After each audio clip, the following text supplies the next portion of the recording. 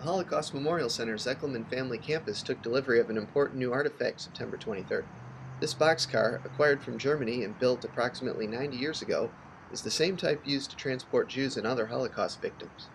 I think it's, next to the swastika, the most understood kind of symbol, logo of the Holocaust, if you will. And to have a real one here, where people can go up to it and touch it, interact with it, and know that it's standing as a monument to the millions that were murdered during the Holocaust. It's unmatched.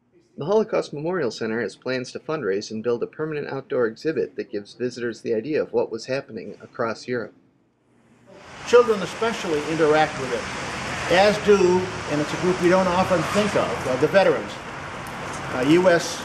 soldiers and other Allied soldiers were actually transported in these boxcars. They were commandeered by the Allied forces and moved in the same way. Of course, they had a little bit more space. And German soldiers, Nazi soldiers, were moved in these boxcars. It was used, the whole railroad system was a major participant in the Holocaust and the killing of 6 million Jews and 5 million others during that event we call the Holocaust.